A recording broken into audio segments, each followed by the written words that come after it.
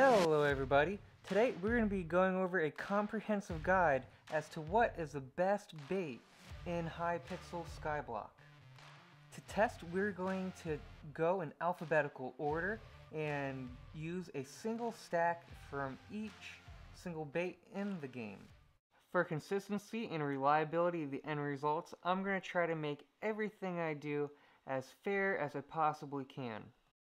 One way we're going to make it as fair as possible is we're going to go to the same exact location for each spot here. And this location is right off the spawn, as you can see.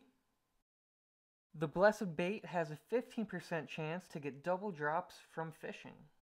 And for consistency, we're going to be using the same exact pet throughout the whole process, which is a blue whale pet, as it has no outcome on fishing speed, just helping out a little bit on potion heals, health, and defense.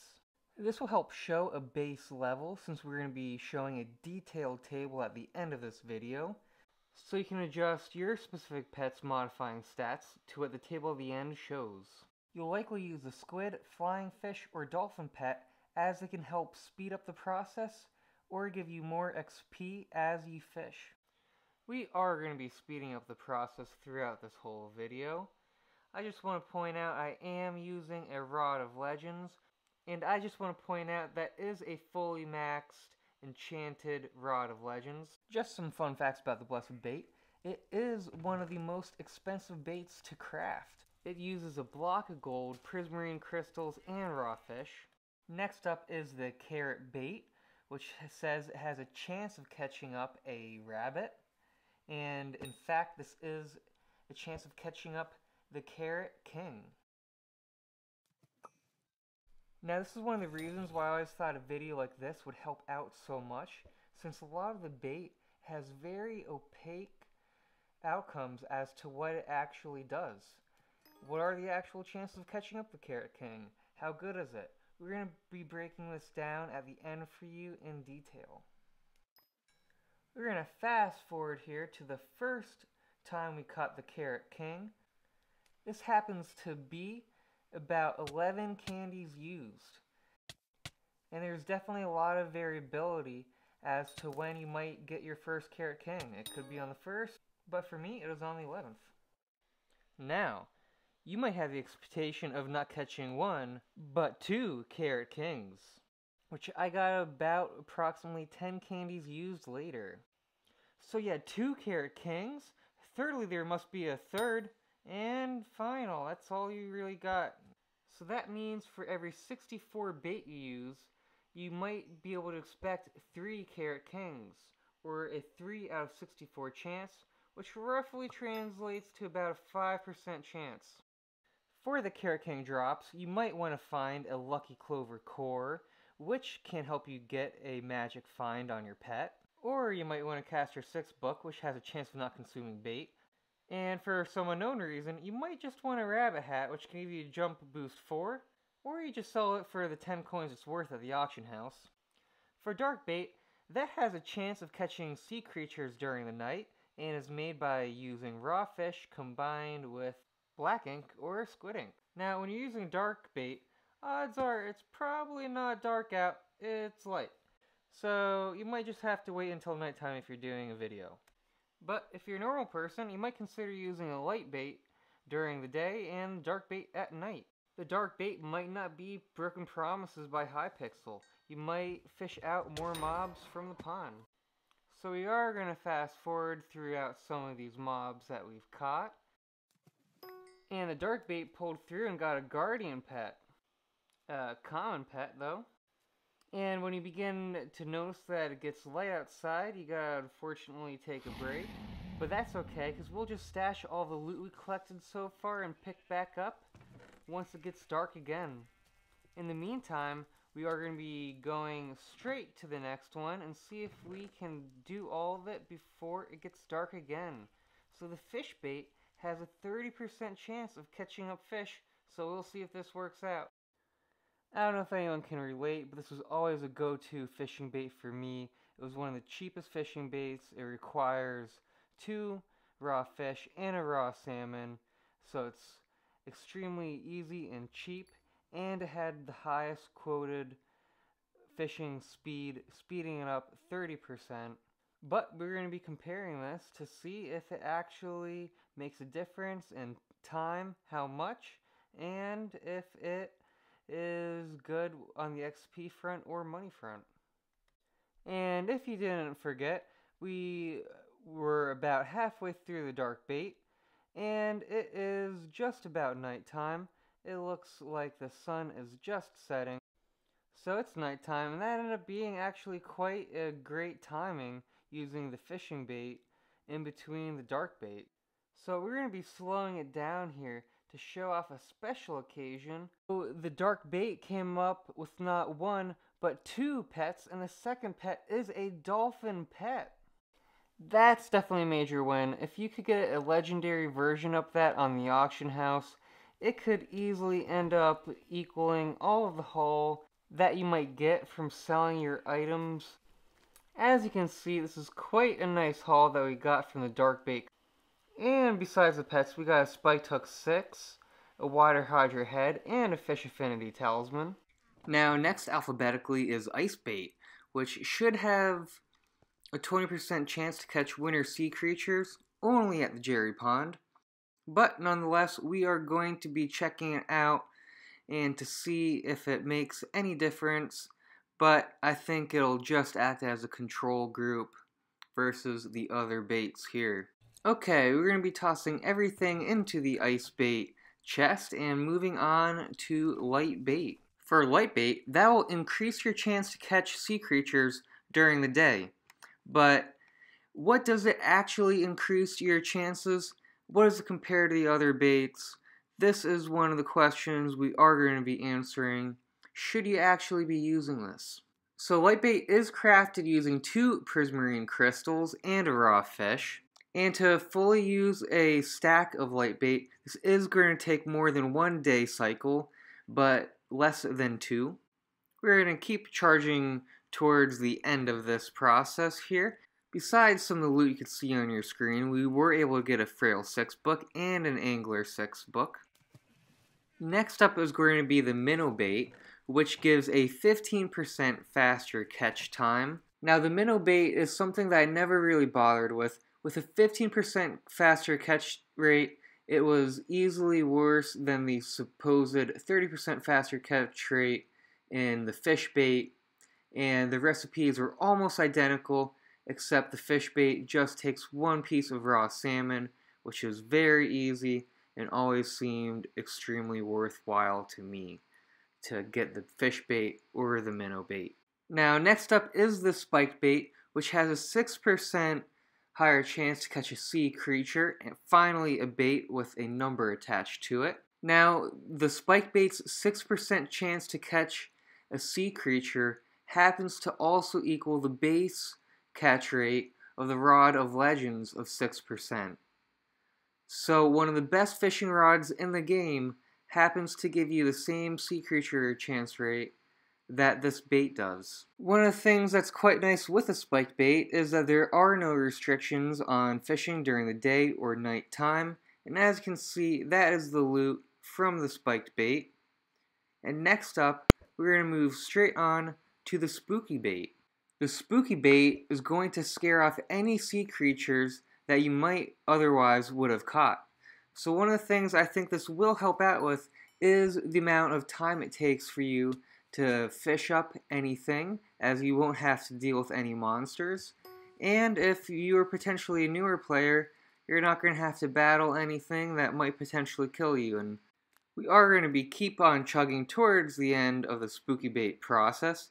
And for anyone that has fished a good amount, you'll have noticed that when you catch a sea creature, it gives you a lot of XP and it gives you a lot of loot.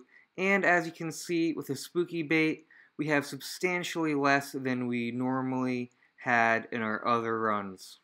Okay, we're going to be moving on to the whale bait. The whale bait is supposed to be the best bait in the game. It's the most expensive to craft, and what it does is it has a small chance to get double drops from items fished, a higher chance to catch rare sea creatures, and a 20% faster catch rate. Part of the reason being that it has so many stats attached to it is it takes a fish bait to craft, a light bait, a dark bait, and a blessed bait. So as you can imagine, it is the most expensive bait to craft, maybe somewhere potentially in the range of 500 or more coins. But it's also the most timely to craft. As I progressed throughout the game and got more serious about leveling up my fishing skill, I definitely started going for the whale bait. I thought it was definitely the best, but in this video, we're going to be going in the specifics of how good it actually is, since a lot of those stats are quite opaque. For example, it just says a higher chance to get sea creatures, but what does it actually translate to? Now we're going to be sticking our haul from our whale bait fishing expedition into the chest. Now, in order to summarize all of these baits in terms of the money that you could get from each one of them, we're going to be taking all of their loot, going immediately to the bazaar, one after the other. We are going to be using the sell now feature, but we aren't actually going to sell it, just marking down that price of 56,305 coins. And then we're going to be repeating this process for each one of these. We aren't selling it so that we aren't affecting the market prices, and we're doing this all at once so that the market prices aren't changing significantly or at all on us. I think everyone gets the point, so we are going to be having a quick summary going through each one of the chests, semi-sorted here, so you could get a picture of the end results in comparison to each other in terms of the actual materials that we got for each one of these. Now I do want to point out we are going to be pulling up a table quite soon.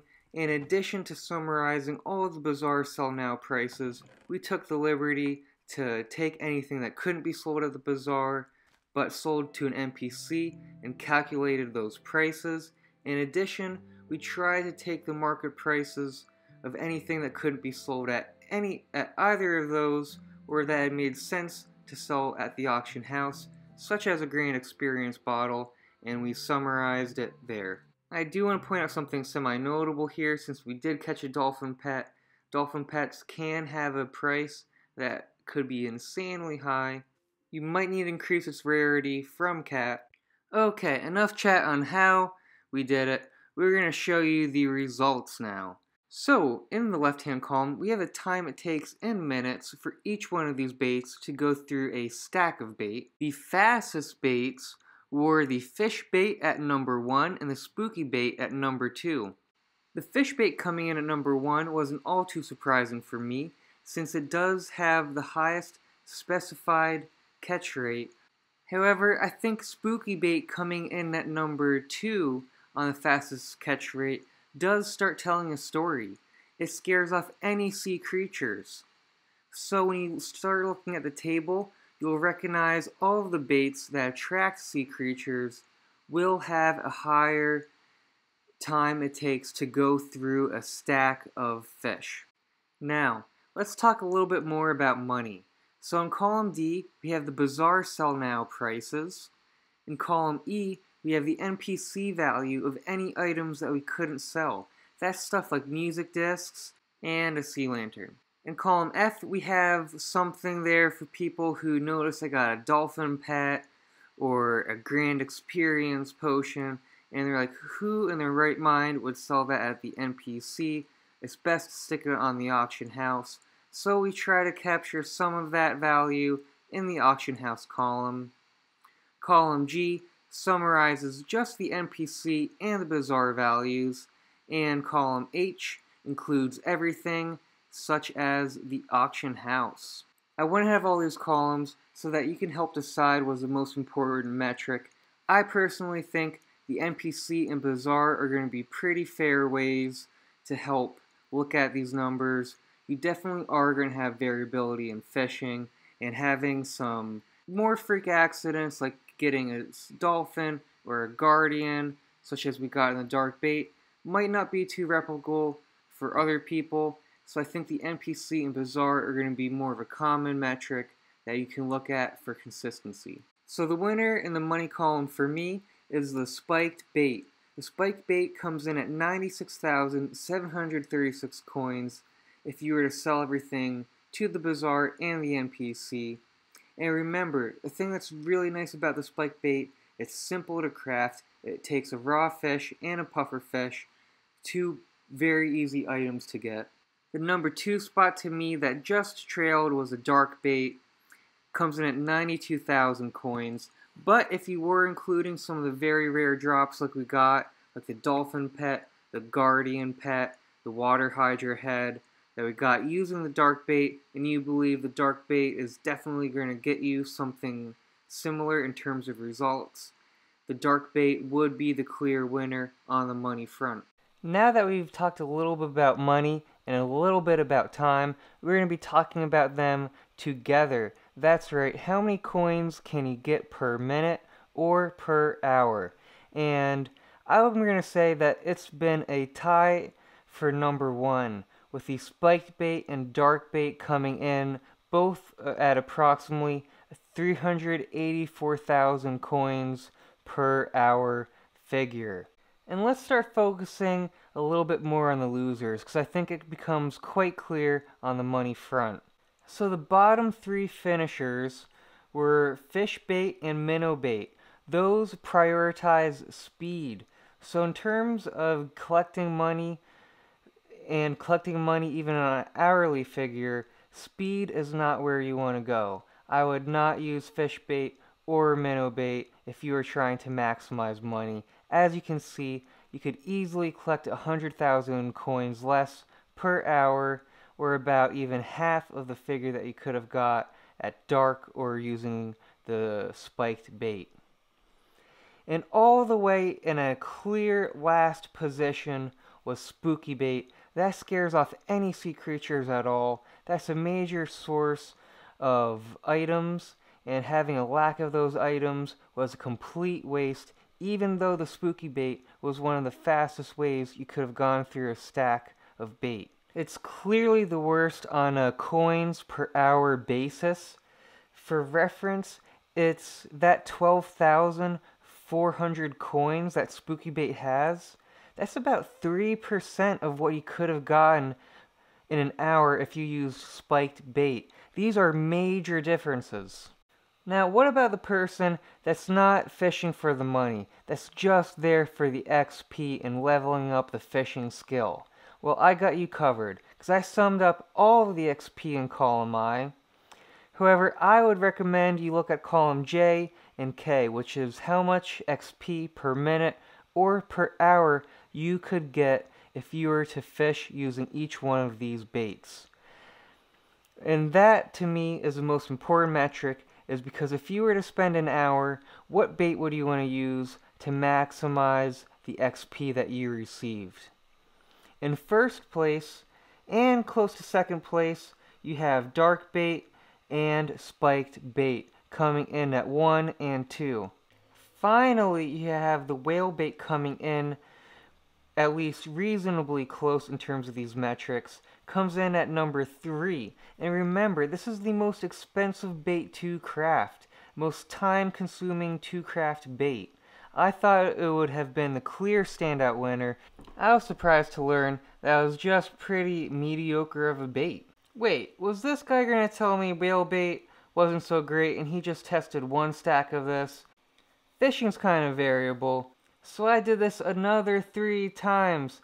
I had a bit of a hard time believing this. This is something that I always strived for when I was fishing. I thought it was the best, but after using this another 3 times, I got about the same results as I did the first time. It just wasn't all that worthwhile to use, especially for how much it costs to craft and the time and effort it takes to collect all of those baits used.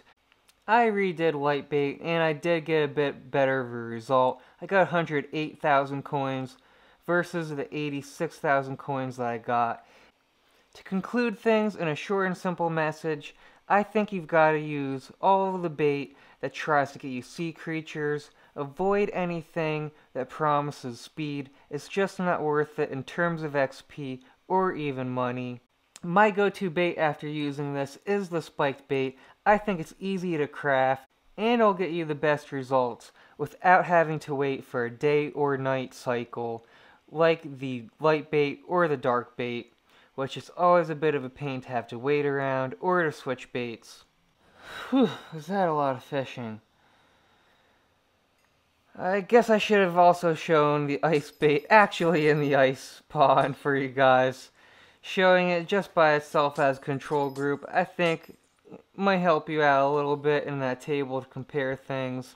But we are going to test it out in the Jerry Pond, see if it's worthwhile. Before I fast forward too much throughout the Jerry Pond, I did want to show you this because I think it's a pretty good indication. You guys, I'm sure, have had this happen, a snowman attack you.